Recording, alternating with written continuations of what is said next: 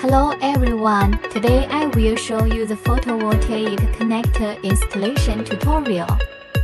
First of all, disassemble the nuts of the photovoltaic connector and pass the waterproof ring into the photovoltaic cable. Use photovoltaic wire strippers to remove the wire skin on the surface, and use photovoltaic crimping pliers to connect the copper tin terminal to the line and press tightly.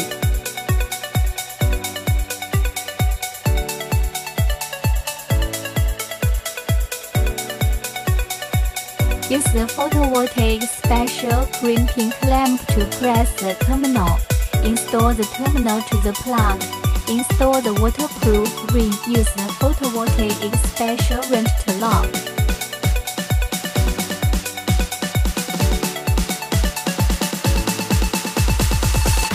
Repeat the previous steps to install the other connector.